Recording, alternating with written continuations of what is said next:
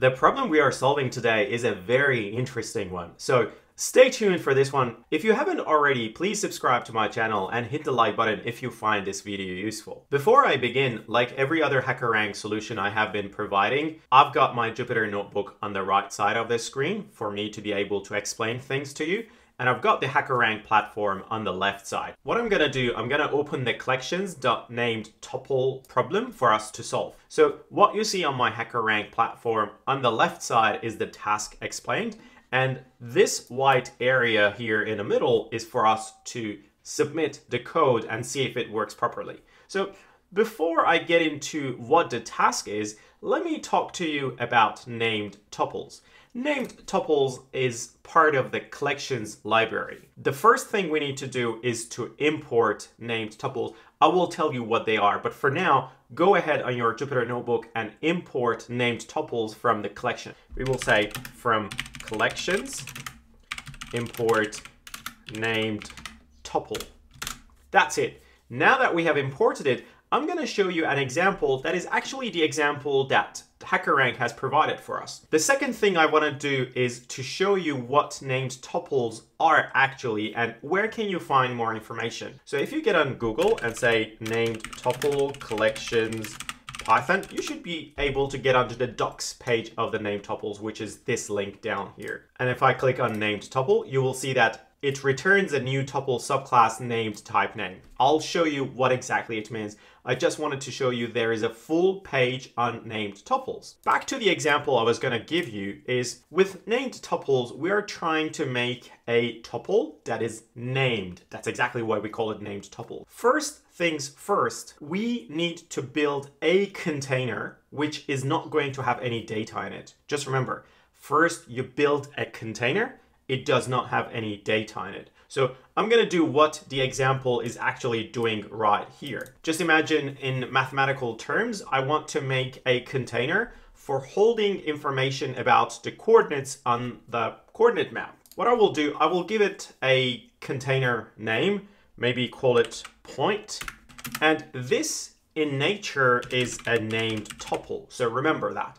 First, you make a named tuple container. There are two things you need to provide for that container. The name of the container, which I'm going to call it point. Again, you can call it anything. And what attributes go into that container? What do you want to store? For example, do you want to store the X and the Y? Do you want to store the X and the Y and the Z? What are you going to store? In this instance, I want to store X and Y. Let me just zoom into my Jupyter Lab so that it's more visible for the audience. I will store the X, comma, and the Y. There are two ways for you to store information. You can separate them using a comma, or you can separate them using a space. So I have gone with the comma at this instance. You can use a single space and that will do. If I run this, nothing is going to happen.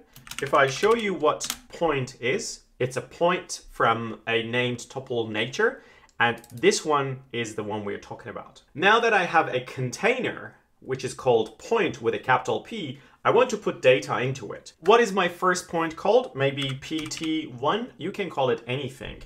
So PT1, what sort of container is it? Well, it's a container of type point because that's what I've called it. And how many different attributes do I need for it? Well, I need an X and I need a Y. So I will store maybe number 1 and 2 in it. And then I will show you what PT1 looks like. You can see that PT1, which I have printed right here, is of the container type point. The X value is 1 and the Y value is 2. That's it. That's named tuples. So now you may ask, can we store more data? Of course you can. So I'm just going to go ahead, add a Z up here. I need to run that. And now this time I'm going to say X is 1, Y is 2, and Z is also 1. If I run that, now you can see there are 3 data points right up here. I'm not going to go ahead with the actual example from Hackerrank, but I think it's useful to make another point. It's again of the nature point, of the container type point. Maybe the X is 3, Y is 2, and Z is also 2. Let me just make it clean. Print PT2. You will see that X is 3, Y is 2, and Z is 2. So I hope so far this makes sense. If you think it did make sense, hit that like button for me. But now I will continue with the second example, which I do not need to import Namedtuple again. I've already imported it. But now this time we are building some car information. So again, build a container that does not necessarily have any data in it. I will call the container car, and I will build a named tuple for that object. Again, give it a name. Give it whatever name you want to give it. And then provide what type of attributes for a car do you really want to input. Here I can see that there is the price, there is the mileage, there is the color, and the class. I'm just going to copy that across, paste it here. So we will ask the user, or we will read from a database, the price, the mileage, the color, and the class. But you can see that I'm not separating them by a comma. I'm only using a space. I could use a comma, I could use a space, no problems. If I run that, it's an empty container. There is no data in it. I will call my car. I'm not following Hackerrank example. I'm making my own example. It's a car object. I need the price, the mileage, the color, and the class. So let's start with the price. Maybe the price is 30,000, and I need the mileage. Maybe the mileage is 100,000. The color white, class is whatever, 2. Ooh, I made a mistake. This one needs to be a comma. If I run that, and then if I print my car, you can see that it's got a price, it's got a mileage, it's got a color and class. Now you may ask, how can we access that data inside my car? What if I want the price for my car? What if I want the mileage for my car? That's a very good question, because there are multiple different ways to do that. So call my car, approach number 1, use indices. So if I call number 0, it will give me the price, because that's the first one. If I call number 1, it will give me the mileage. So this is one way of asking for information. The other way is actually going with the dot and then maybe price. You can do that too. Or you can go for color, and that will give you the color. 2 different ways of accessing information in a named tuple. I really hope that by now you understand what named tuples are. So they are tuples that are named, and we can put attributes in them. Step number 1, build an empty container. And step number 2, start putting data into it. So this is exactly what we need to do for this task from Hackerrank. What I will do quickly, I will clean my screen. Now, let's see what the task is. Dr. John Wesley has a spreadsheet containing a list of student IDs, marks, class, and name. So we know what information needs to go into the tuple, which is great. Your task is to help Dr. Wesley calculate the average marks of the students. So average is sum of all marks. So I need to access marks and then take the average. And there are 2 notes down here. Columns can be in any order. IDs, marks, class, and name can be written in any order in spreadsheet. So we don't really care about the order. Column names are ID, marks, class, and name. The spelling and case type of these names won't change. So everything will be as exactly here, which is a really good thing. The input format will be, we will receive how many students Dr. John has. So we will ask the user, hey, how many students do you have? They will be like, we've got 5 students. Then we will ask the name of the columns. Remember, we will start with the names of the columns or the fields or the attributes, whatever you want to call them. And then we will receive the information about that class. If you think about it, we will receive 3 different things. The number of students, let me receive that quickly, and equals int of input. So whatever the user gives me, I will convert it to an integer and save it into a variable called n.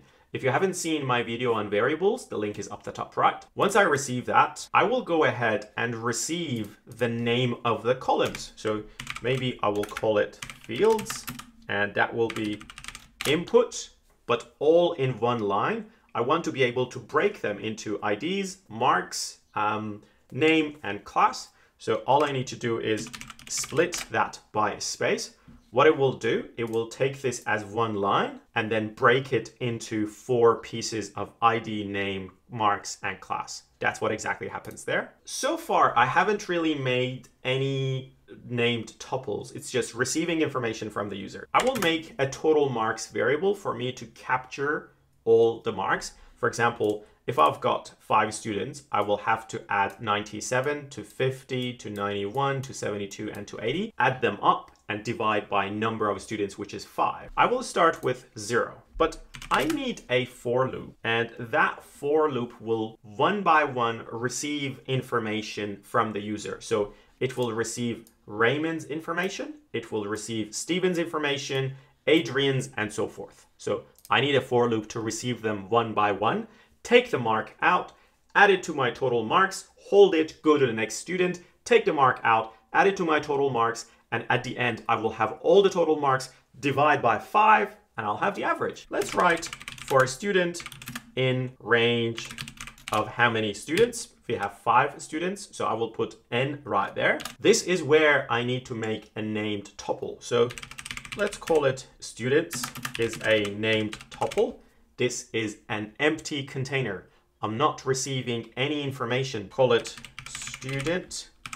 And I know that what I will be receiving is stored in the fields. Fields are IDs, name, class, and marks, which I've already received from the user up here. Once you have the empty container, you go ahead and ask the user, hey, go on, give me the information. And the user gives me first time 1 space 97 space Raymond space 7. I need to store that. Once we have the named tuple object, the container created, there is no data in it, we will select which attributes are going to be coming from the user. So we will receive the marks, the class, the name, and ID, which will be part of the user's input. So input, once the input comes in, we split by space, and then we just make a new object for the name tuple is the type of students. So the container is called students, and I'm making a new student. I will feed the marks, class, the name, and the ID. Once I have a student data stored in the container, I need to get the marks of that specific student. For example, Raymond's student, Raymond's mark, Steven's mark, and add them together. All I need to do is to get my total marks plus the student that comes in with their marks attribute, and I showed you how to access it. So this should collect all the marks together in one variable called total marks. All I need to do is just print the average, which is total marks divided by the number of students, which is n. So I will print. I only want to print up to 2 decimal points. Once done that, I will divide the total marks by the number of students. Let me just copy and paste the student information from the example on Hackerrank. I need to convert this to an integer. That's my bad. Do it again. Paste it here. That's student number 1, student number 2, student number 3, student number 4, and I got 78 as expected based on Hackerrank. I spend a lot of time preparing these videos, so if you liked it, please hit the like button and subscribe to my channel. It really helps me grow my audience. So what I will do right now, I will copy every single line of this code, paste it in Hackerrank, take that line, paste it here, and take that line, paste it here. I'm just going to go ahead and run the code, see if it actually works on Hackerrank. It says, congratulations, so the first test case was successful. Let's submit the code and see if it runs multiple test cases. Look at that, that's all working. I really hope that you enjoyed this video, and if you did, please leave a comment and tell me what you think and what other videos would you like me to make. Thank you.